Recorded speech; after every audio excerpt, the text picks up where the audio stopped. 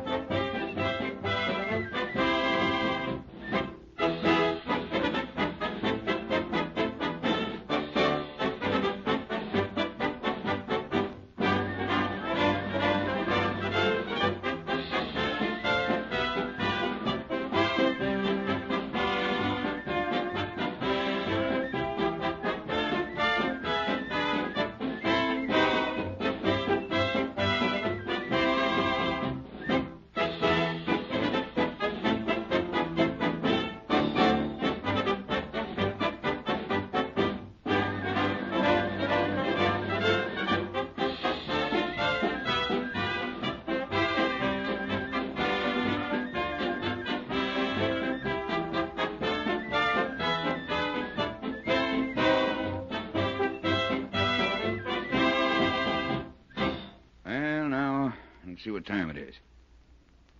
It's almost 5 o'clock. Boys, I think I'll run over to Custis Hall and have a little talk with Major Davis before dinner. Okay, Mr. Randall. Are you going to eat with us in the mess hall? Well, I don't know, Jerry. I haven't been invited yet. Well, I don't think you need worry about that, sir.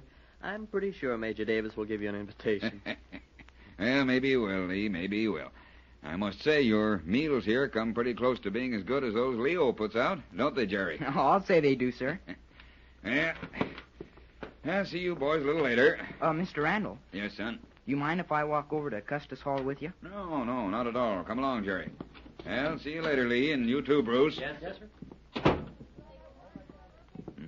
Well, where did all the cadets disappear to, Jerry? Oh, they're all in their own rooms and in the shower room getting ready for mess. Oh, I see. Well, did you have something more you wanted to talk with me about, Jerry?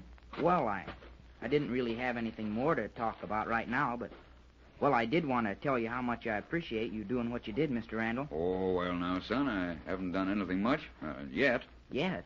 Well, I mean that because Lee Phillips is your best pal here at Fair Oaks, and because I think he's a fine lad, I'm going to do everything in my power to see to it that he gets cleared away from the mess he's in right now, and also to see to it that he's able to at least finish this year at Fair Oaks. Oh, gee, Mr. Randall, I knew you'd do it. Oh, you did, huh? Well, don't forget, son, I said I'd do all in my power. When we get into the thing a little deeper, I mean, when I find out more about it than I do now, it may be that I'll find my hands tied. Oh, no, sir. You can... Just a minute, Jerry. I mean that, well, I told you it's ticklish business trying to offer a loan of money to a friend. Yes, sir. Well, now it's even more ticklish for me to meddle in a situation where I haven't been asked to help by the very people it affects, Lee and Mr. Thorpe as attorney. Oh, I know that, sir, but, well... Well, as I say, I will do all I can. I just don't want you to be disappointed if things don't turn out the way we both hope they will. Well, I guess I can't help being disappointed pretty much if Lee can't come back to Fair Oaks next term. Well, I realize that, son. But if we do all we can and it doesn't turn out that Lee can come back to Fair Oaks, that he has to leave, well, he'll know at least that we have done everything we could. That's the way to look at it, Jerry. Well, now, you run along back to your room and get ready for dinner. By the way, Jerry. Yes, sir? I'd like to have you and Lee wait in your room till I get back. Will you do that? Yes, sir. Fine. And about Bruce. Oh, he's an upperclassman, Mr. Randall. Oh. He'll be going over to his own room in Trent Hall to get ready for dinner himself. I see. Very well. Well, see you later, son. Yes, sir. We'll wait in the room. All right.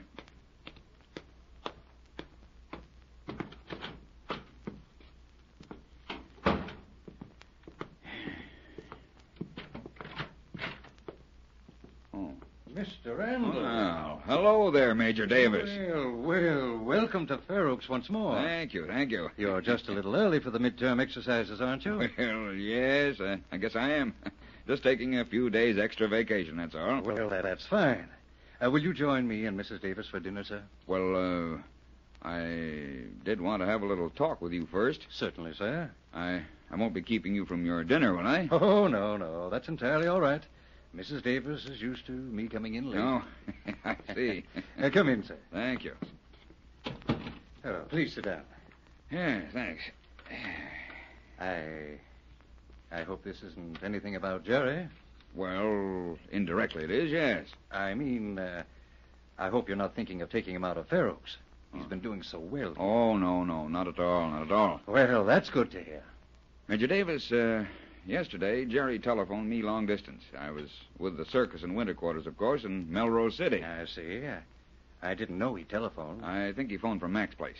I don't think he wanted anyone around the school to know what he was calling about until he had talked with me. I understand. Smart boy. Yeah, you bet he is. Well, as you probably know, Jerry has quite a neat little sum of money of his own. Oh, no, I didn't know that. Yes, his father left him some property, several acres, as a matter of fact, in Montana, which we assumed to be almost worthless until a representative of a railroad line came along and told us that his company needed Jerry's property for a right-of-way for a new branch line. Well, that was fortunate for Jerry. It certainly was. Jerry was paid $7,500 for the property, and that's the reason he was able to come here to school. Oh, I see. I had just presumed up to now that you were paying his way as his legal guardian. I don't think the boy would have stood for that. No, probably not. Well, when I got here this afternoon, Jerry told me about the unfortunate development for Lee Phillips. Oh, yes, that's too bad. Lee's a fine boy and a good student. It's a shame he has to leave the academy. Mm-hmm. Well, now, Major, Jerry thinks he has a solution to Lee's problem. Oh, is that so? First, he wants to invite Lee and Bruce Dow Campbell to spend midterm vacation with him at the circus winter quarters. I've given my permission for that, of course, and I've told Lee I'd wire this Mr. Thorpe and ask him to give his permission. I'm going to do that as soon as I get to the hotel. That's fine, sir. It'll be a great change for the boys. I think so, too. Well, then Jerry asked my permission to lend Lee enough money to finish this year here at school. Oh. That presents an entirely different problem, doesn't it, Major? It certainly does. In the first place, of course, we don't know that Lee would accept the loan. And in the second place, we don't know what Mr. Thorpe will say about it. That's right.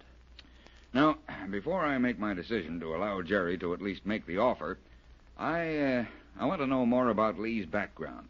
Jerry's told me the lad's an orphan. That's right. And that because of some change in his father's business enterprise, Lee is going to have to leave the school. Yes. Major, what sort of business was his father in? I believe it's some sort of printing plant. Lithographing, I think. Lithographing? Yes. And as far as I can find out, up to now, it's been a flourishing business. Lithographing. Wait a minute. Lee's home is in Mapleton. Yes, he and his father had lived in Mapleton ever since Lee was born. Wait a minute. Was his father Carter L. Phillips? Yes, that's right. Did you know him, Mr. Randall? Know him? Why, I knew him very well. That's amazing. Why, you know, of course, Major, that all the advertising paper that circuses use, billboards, one-sheets, handbills, everything, all that paper is lithographed. Well, I suppose I hadn't thought much about it. Yeah. Now, what's the name of the firm that Lee's father ran? Now, wait now. No, I can't remember. Just a minute, I'll ask the bookkeeper. It would be on the checks which Mr. Thorpe has sent here. Just a moment. Miss Harper, what's the name of the business firm which sends the money for Lee Phillips' tuition and board? What's that? Oh, thank you. Waterman and Phillips. I knew it. Waterman and Phillips. Major, I've been doing business with Waterman and Phillips for more than 15 years. No. Yeah? I bought all my advertising paper, all my billboards, handbills, and everything else from that firm for almost 17 years. Well, what do you know about that? As a matter of fact, I had just come back from Melrose City after buying all my paper for next season when I got that call from Jerry. Well, then you must know Mr. Thorpe. No, never have met him. Well, I don't quite understand that. He's the executor of Mr. Phillips' estate and the trustee of the business. Yes, I know. It is a little strange that I haven't met Mr. Thorpe, isn't it? Mr. Randall, I hope you aren't going to say what I think is probably on your mind. I'm going to have to say it, Major. I'm going to have to tell you exactly what I think. because I'm going to need your help in digging into this thing. Then you think... Major Davis, I think there's no reason for Lee Phillips to leave Fair Oaks Military Academy. I think... No, I'll put it this way. I know that Waterman and Phillips are doing as much business right now as the firm did while Lee's father was still alive. I firmly believe that Waterman and Phillips are selling more printing than they ever have in the history of the firm. That's a little bit frightening, isn't it? Yes, 'tis. Then you believe that Mr. Thorpe... There's no question about it in my mind. I believe that this Mr. Ross Thorpe has been stealing money from Waterman and Phillips. I believe he's been doing it ever since Carter Phillips died. And I believe that's the reason he has written here and told you that Lee must leave the school. But Mr. Randall, that's embezzlement. Sure it is, but... Well, it's been done before, you know. Oh, that's horrible. Imagine ruining a young boy's life like that. Yeah. Well, of course, we haven't any proof right now that this Thorpe has been embezzling money from the business, but believe you me, I'm going to find out. And I'm with you, Mr. Randall. Fine, Major, fine. Now, I've got a little plan. Yes, sir? In the first place, I'm going to ask that we keep this a personal matter between the two of us. Agreed. I'd much rather not bring the academy into it at all, anyway. Good. Now, first, let me call for a cab, will you please? Oh, I'll call one.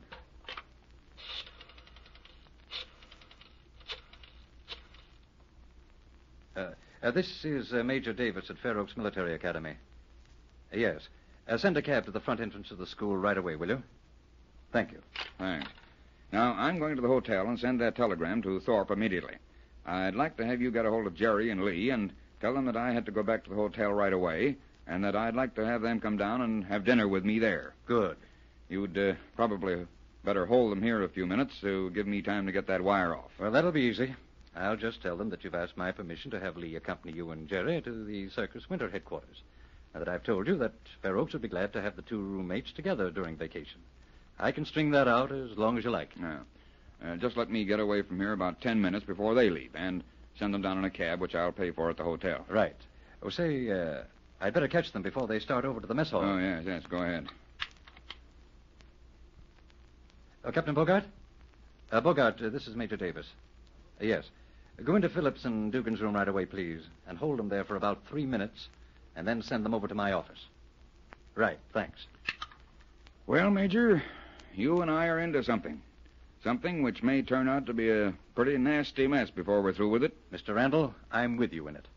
I'm with you in it all the way. My only hope is that we can clear it up. And if it is in my power to save Lee's life from being utterly ruined by some crook, I'll be more than satisfied. You and me both, Major. Shake.